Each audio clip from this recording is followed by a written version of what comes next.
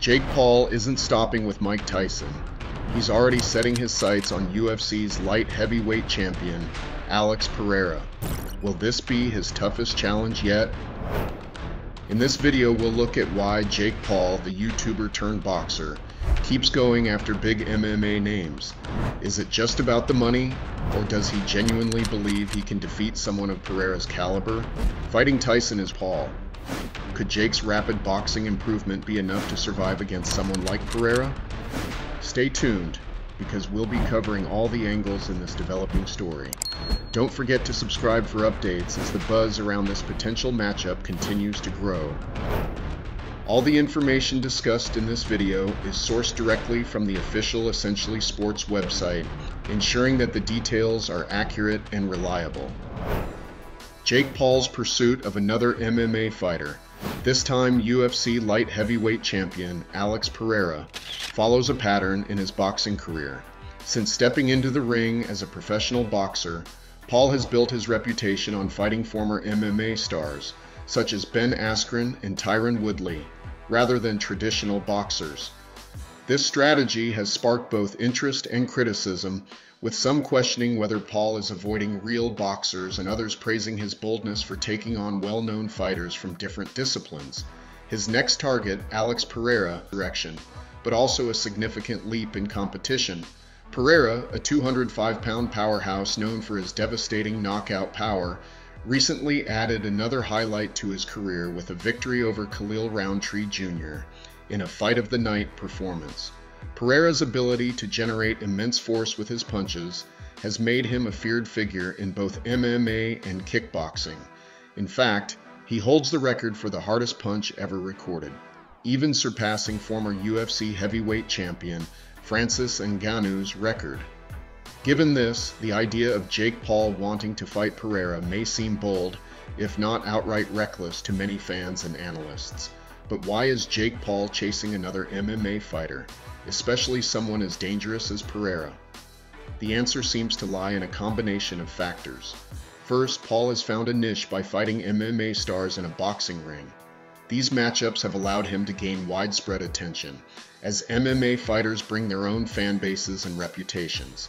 In many ways, fighting MMA fighters has helped Paul bypass the traditional boxing route, where he would have to work his way up against lesser-known opponents.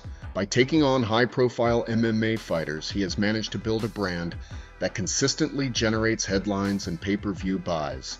Paul's confidence in taking on Pereira is further boosted by the fact that he believes his boxing skills have improved significantly over the course of his career.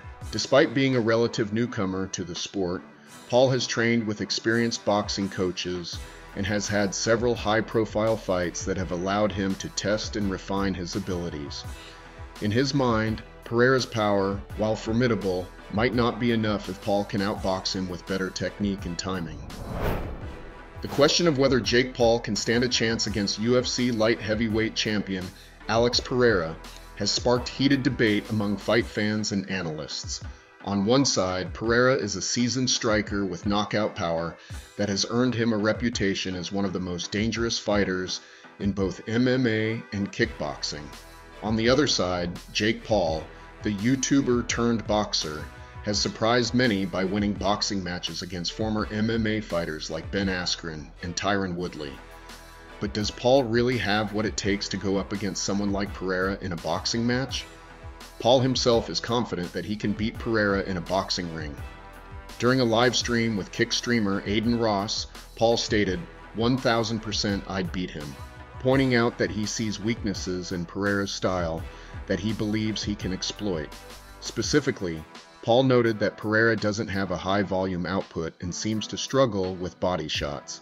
He pointed to Khalil Rountree Jr.'s recent fight against Pereira as an example, where Rountree was able to land some significant shots on Pereira, even though Pereira eventually dominated the fight.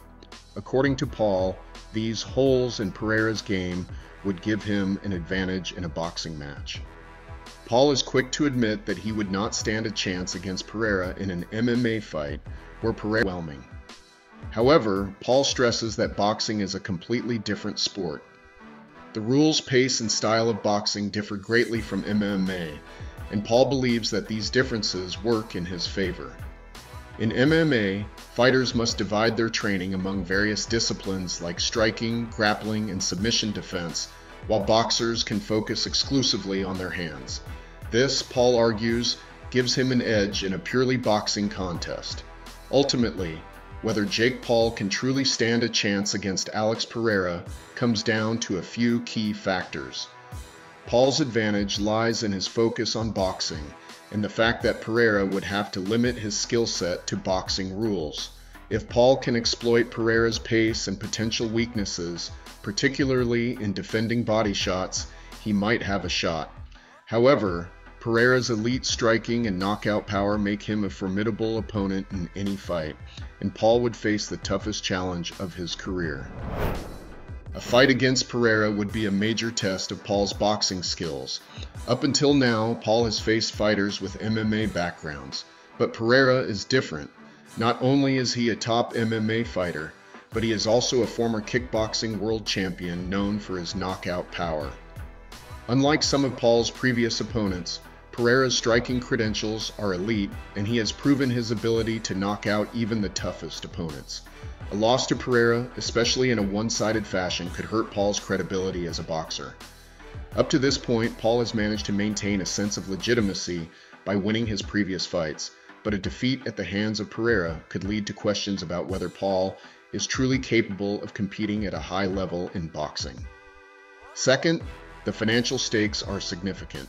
A fight between Jake Paul and Alex Pereira would undoubtedly generate massive interest, leading to a big payday for both fighters. Paul has been very successful in monetizing his fights, and a bout with Pereira would likely be no different. However, if Paul loses, especially in a knockout, it could diminish his marketability for future fights. While Paul has built his brand on being the underdog and taking on challenges, a devastating loss to someone as dangerous as Pereira could make it harder for him to attract the same level of attention and pay-per-view buys in the future. Another factor at play is the potential long-term impact on Paul's career trajectory. If Paul were to defeat Pereira, it would be a monumental achievement, and it would silence many of his critics who have questioned his legitimacy as a boxer. Furthermore, a fight with Pereira would also have implications for Paul's relationship with the UFC and its president, Dana White. In the end, if Jake Paul takes on Alex Pereira, it could be the biggest challenge of his career yet. A win could skyrocket his reputation, but a loss could shake things up for him big time. Either way, it's going to be one fight you won't want to miss. Will Paul prove his doubters wrong, or will Pereira's power be too much for him? Stay tuned, because we'll keep you updated on everything as the story develops. Don't forget to subscribe so you don't miss out on the latest news, fight analysis, and reactions. There's plenty more to come.